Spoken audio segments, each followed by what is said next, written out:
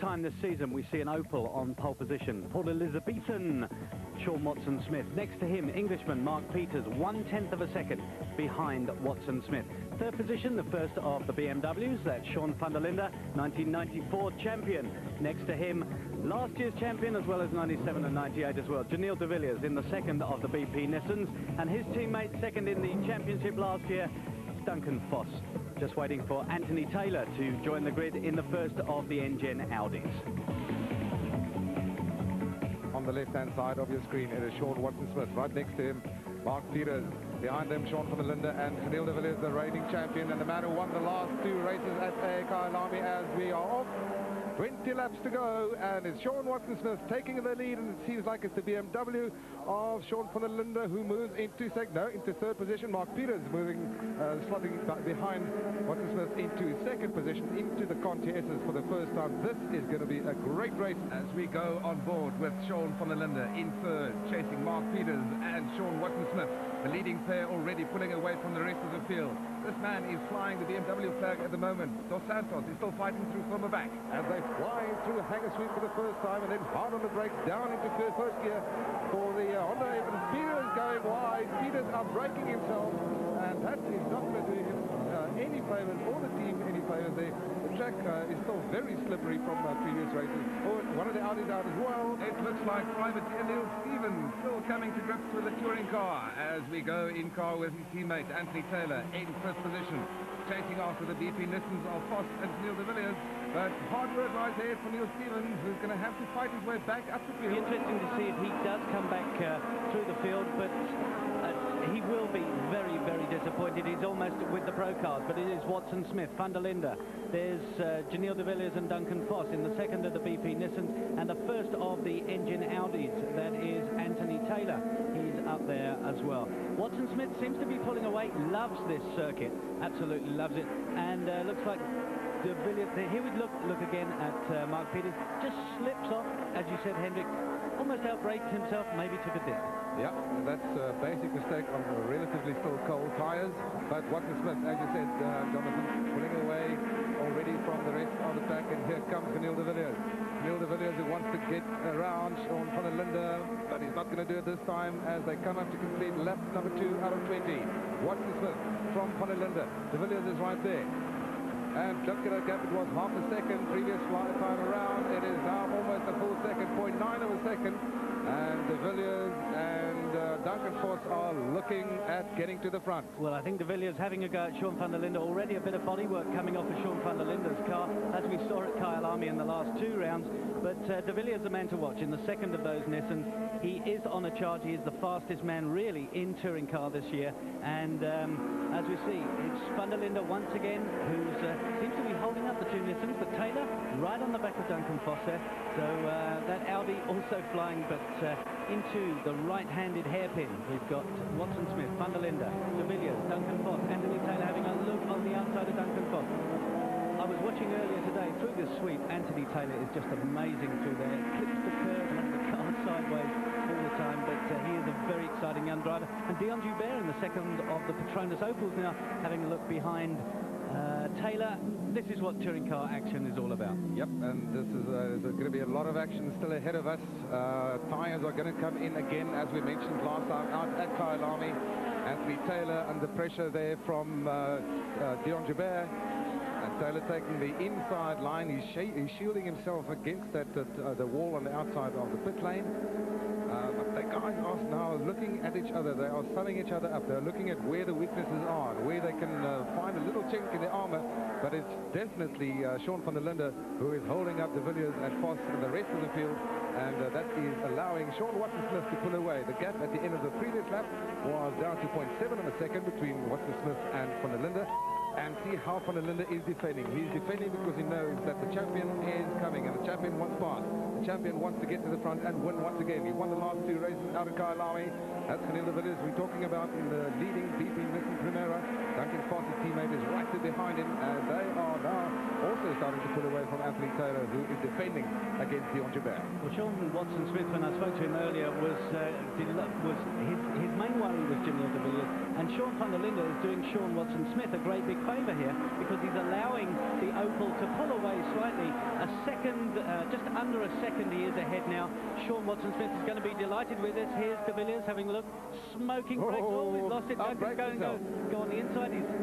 Very rarely do you see a mistake from Janelle De Villiers. He is trying so hard to catch up with Sean van der Linde, and he's let his teammate Duncan Foss through. And one has to point out as well, of course, that the Aldo Scribante circuit is a regular test circuit for the Opel and the Audi teams. And back in the field, we've got the Bankfin Pro Car battle going on between Colin Hasty and it's George Besaidnout with Brian Martin right there behind him. Well, this is a much closer battle than we are used to. It is Neil Stephen trying to get past them there. We're in car with Margaret Acuna. He's in fourth, still chasing Brian Martin. Well, the Pro Car Series, we're going to be seeing a lot more cars joining that throughout the year. I believe we've got 2 Jettas, we've got a BMW going to join them. Brian Martin has actually got another car coming to the fray as well. We're back with the leaders. 7 laps gone. We're on lap 8 out of 20, not even halfway yet, and it's a tactical race, believe you me. Lots of tactics being applied here by these drivers. Sean van der Linde's tactic is to hold the back. It certainly is. Duncan's trying everything to get past him. He'll have a look on the left-hand side probably as they come into the hairpin. Is he going to go out down the inside? Here goes Duncan having a look down the inside. What's going to happen here? Lovely manoeuvre. Duncan Foss through, and Sean comes back on the inside. Well, but Duncan's got the advantage as they come into the sweep, and De Villiers right behind him, and they're side by side. This was to be expected. Oh, this was to be expected. One is going to have a lot of things to say about this one. I, on first impression, would think it's simple, a racing incident. Van der Linde and Duncan Foss were side by side going into that turn. You really can't go through that firehawk sweep side by side. It's Van der Linde coming into the pits with a very, very bent BMW, the wing hanging off there. I guess the team are... There goes the wing mirror, that's off.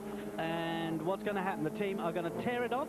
And are they going there yet? Well, they've had a lot of bodywork repair to do this weekend, the BMW team, so they're not going to be too phased about repairing that car. Well, Jonathan, I don't know what other damage has been done to that car, but here's another look at that incident from Duncan Foss's car. Van der Linde is ahead of him. It is his corner. Foss keeps his foot flat on the accelerator.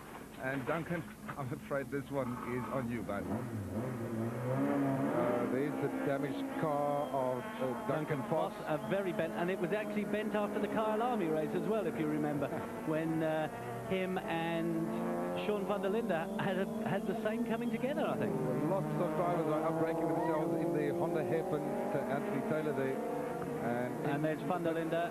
They're jacking that car up. They put the compressed air on the back. It jacks the car up with the jacks that are built into the car. But that looks like the end of Sean van der Linde's race. Now we've got a nice little battle for the lead in the Bankfin Pro Car category.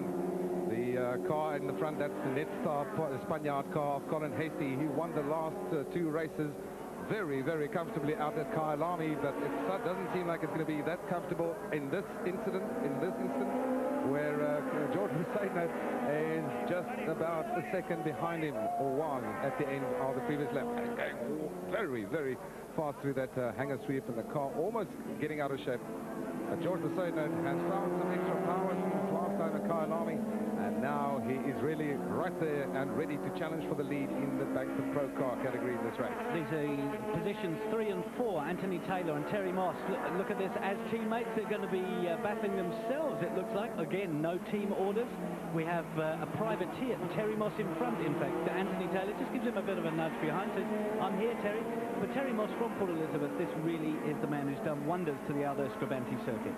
Just to complete that point about Marco Dos Santos, last year he, as privateer, drove in a right-hand drive Nissan Primera, of course, and now he's in the left-hand drive BMW. And that means that your angle of vision, to put it that way, is different than what it used to be, and you have to get used to it. And every time that he gets to a circuit now, although he does know the circuit, he has to learn that circuit actually right from the word scratch.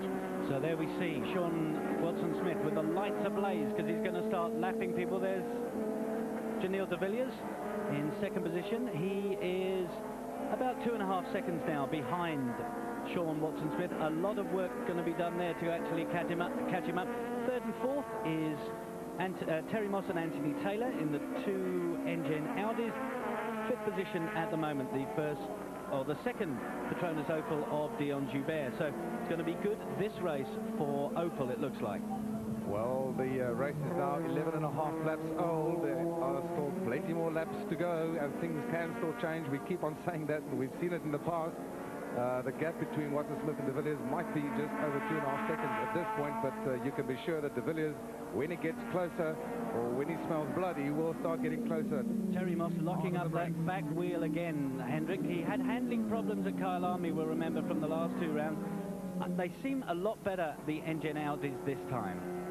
Okay, here's our race leader. That is Sean Watson Smith. That is Geniel de Villiers.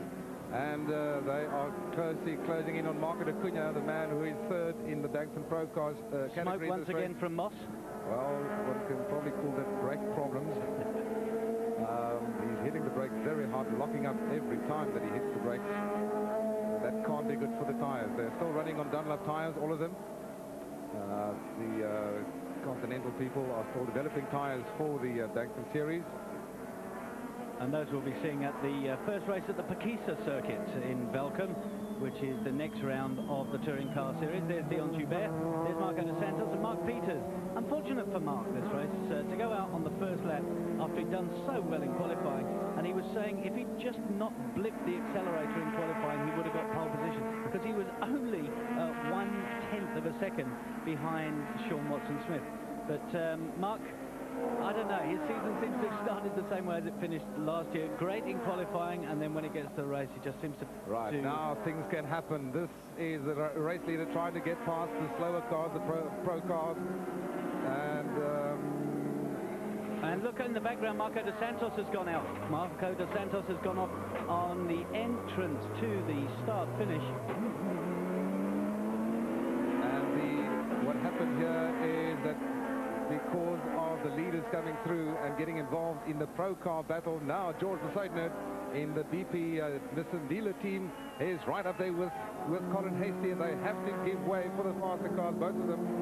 Geniel de Villiers goes through, and Hastie goes very wide. That will give Besaidner a chance to close up on him, but no, Hastie pulls away again. That's de Villiers in second position. We are on lap 14. It's very difficult. If you see the Nissan Primera of Geniel de Villiers, the Nissan Primera of George Besaidner, they look very, very similar. They are, in fact, from the same team. The Pro Car, slightly detuned touring car. You can tell the difference. The Pro Car has a black stripe across the top of the windscreen, and the main touring cars have the red stripe. Starting lap 15 out of 20, 2.8 seconds, the gap between race leader Sean Watson-Smith and Geniel de Villiers, and he is not catching. De Villiers is definitely not catching Watson-Smith. Hard on the brakes once again by Terry Moss, and here comes Dion Joubert. It's not Dion Joubert goes past Marco de Cunha there in the third of the Pro Cars. Here's Duncan Foss and Marco de Santos. It's the right-handed hairpin, and Duncan Foss this time goes through. Does not go wide like he did earlier on, and Dos Santos is not going to be impressed by that one, definitely not. Our race leader is on his final lap, a little bit ahead of him. There he is. There's our race leader, Sean Watson-Smith, who is well on his way to his first victory of the season, and it's great, I think, for the championship that we have a different winner as well. Geniel de Villiers is about 3.5 seconds further down in second place. He's going to take that second position unless something goes wrong for him. But Sean Watson-Smith doing exactly what he needs to do to get in amongst the contenders for the title this year. He was looking for a win early on in the season, and he seems like he's going to get it. Well, when I spoke to Sean earlier today, he said the car was set up. He was fastest yesterday in qualifying. He was fastest in warm-up this morning, and this is absolutely brilliant. On his home track, he's going to be absolutely delighted as he crosses the line, and he's coming there now. He's going to have about a 3.5 second lead over Geniel de Villiers. There is our winner, Sean Watson-Smith, and second position, last year's champion, Geniel de Villiers in the BP Nissan. His third is Terry Moss. Dion Joubert comes through in fourth. Anthony Taylor in first. Mark Peters finishes sixth in the Pro Car category. Colin Hastie takes it from George Besaidner, 2 seconds between the two of them. Marco de Cunha finishing in third. Sean, start to finish, you must be delighted with that result. Yeah, I'm ecstatic. You know, all the work, all the planning has been geared towards winning the championship this year. And this is really the start. I really believe that we're going to be a strong challenger at every round. We're going to put as much pressure as we can on the Nissan team. I mean, we're not as quick as we want to be right now. because Janelle is carrying 50 kgs and he's doing sort of the same lap times as me. So we know we still got work to do, but this is the start that we needed. And at my home circuit, I cannot ask for better.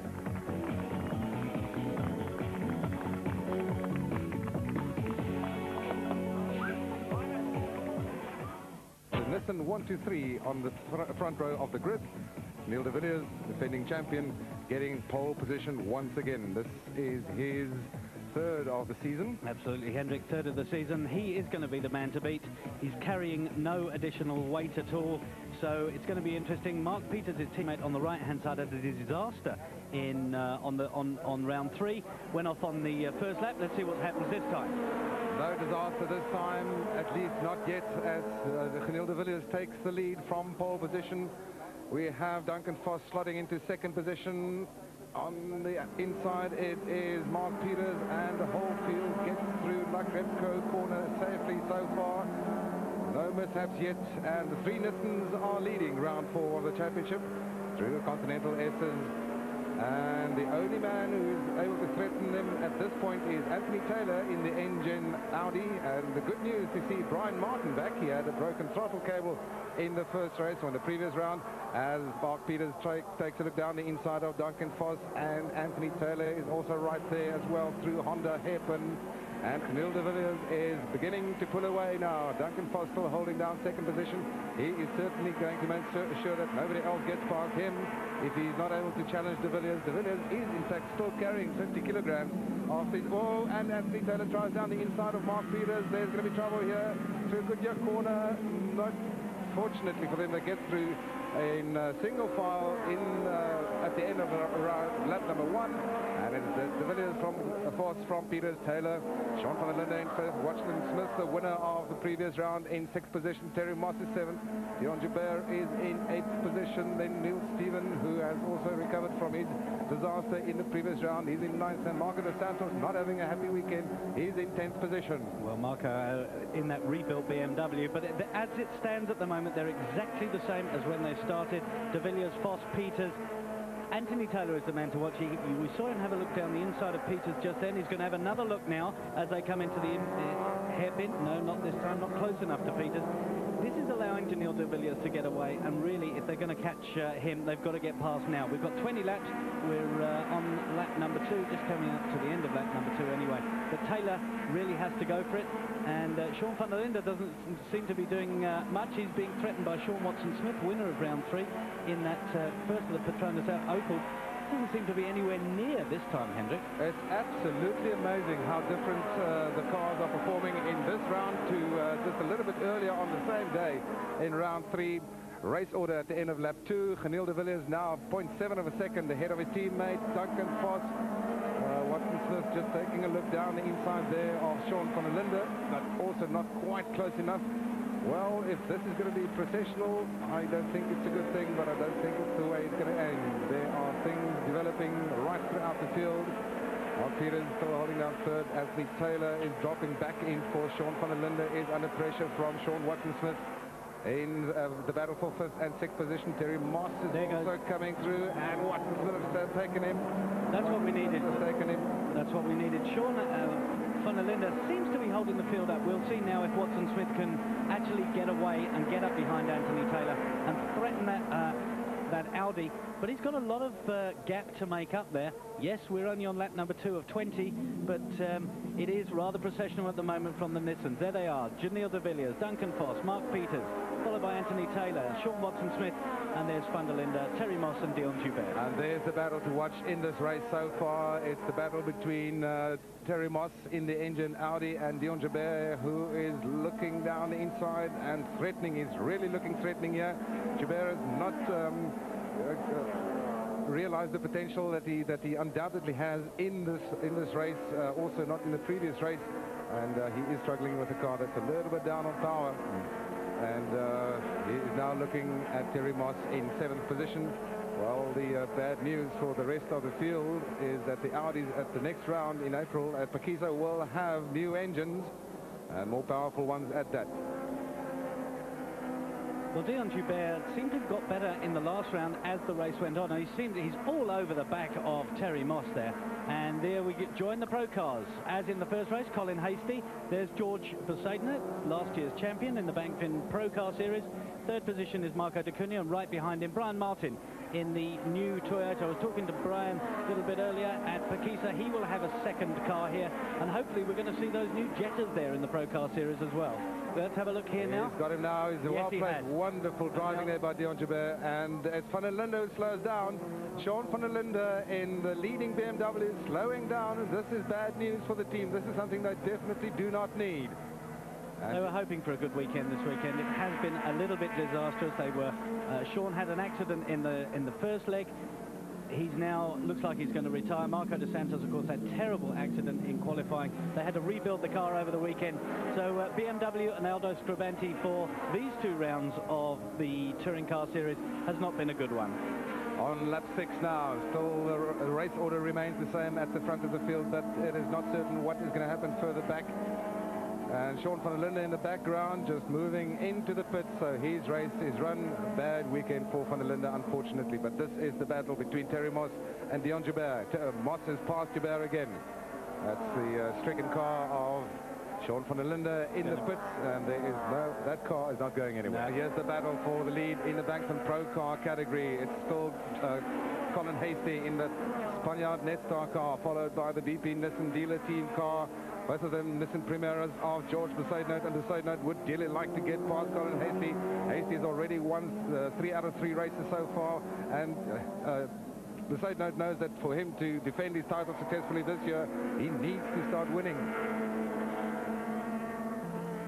This is still the battle between Anthony Taylor and Sean Watson-Smith, but Dion Joubert really has caught up over what happened there. Taylor go a bit offline, and Watson-Smith has a look, but Joubert really has caught them up fantastically, and I think he's the man to be watching at the moment.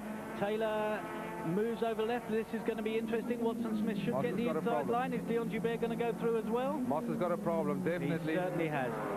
He will not allow anybody through that easily, and Terry Moss has got a problem. Now he's got the 2 Opals all over him. Watson-Smith already got past, and now Dion Joubert moves past him into 7th position. 5th position. 5th position. Yeah. So we've got the 3 Nissans first, we've got the 2 Opals second, and then we've got the 2 Opals behind, 2 Audis behind them. So it really is a little bit of a runaway for the 3 Nissan Primeras of Janelle de Villiers, Duncan Foss and Mark Peters. In car we go with Terry Moss now. And he's struggling a little bit with the handling of his car. Just ahead of him, his teammate Anthony Taylor, and it seems like smoke pouring out of that car. He's slowing down, and Terry Moss moves past Anthony Taylor. It seems like his race is run.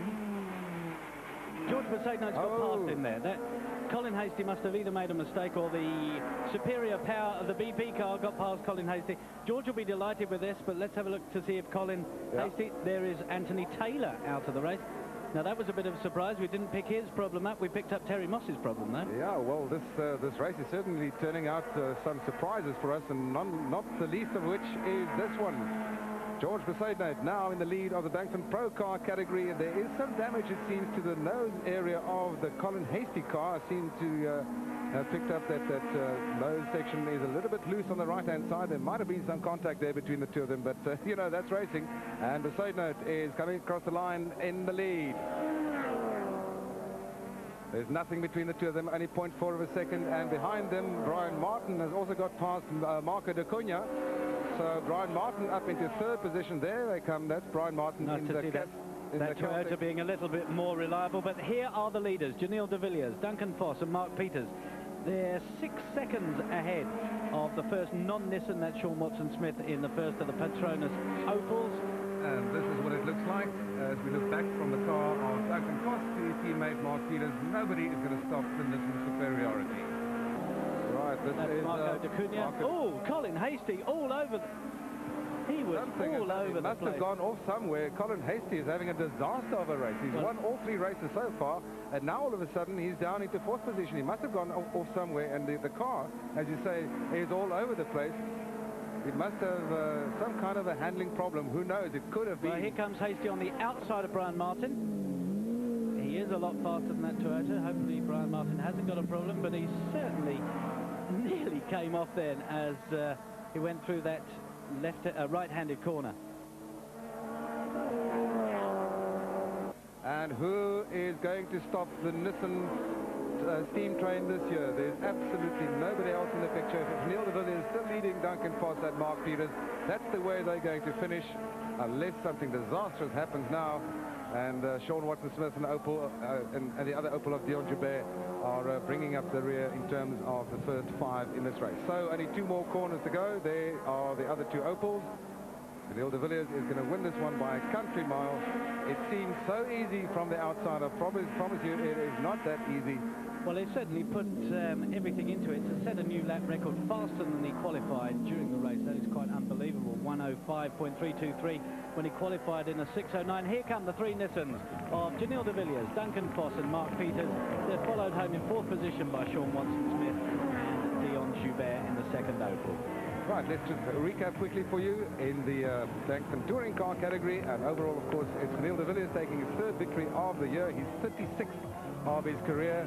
And that is after only 4 races so far in this season, setting a new lap record as well for this track at Aldo Scribante in Port Elizabeth. Duncan Foss in 2nd, Mark Peters for 3rd, Watson-Smith, Joubert 4th and 5th, Terry Moss in 6th position. And it is George Besaidnout who gets his very 1st victory of the year in the Bankfin Pro Car category. Car was brilliant today. It's just unbelievable. It's always difficult to know whether the weight's going to affect you a lot towards the end. So you've got to push hard in the beginning, and that's what I did. And balance actually stayed quite good right up until the end. I'm very happy with the win because I think you need to take a few wins with the weight to try and win the championship. So I'm very happy. And so he should be 3 wins out of 4 races as the 3 Nissan drivers celebrate on the podium.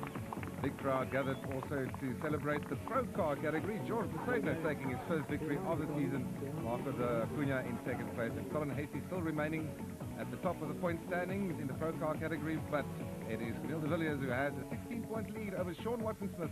We can also feel happy about that. And celebrations also for the victorious Nissan team, a familiar position for them, and they are now 61 points ahead of Opel after 4 races. Opel will be happy about lying 2nd because they were 4th last year. Well, from Port Elizabeth, it's goodbye.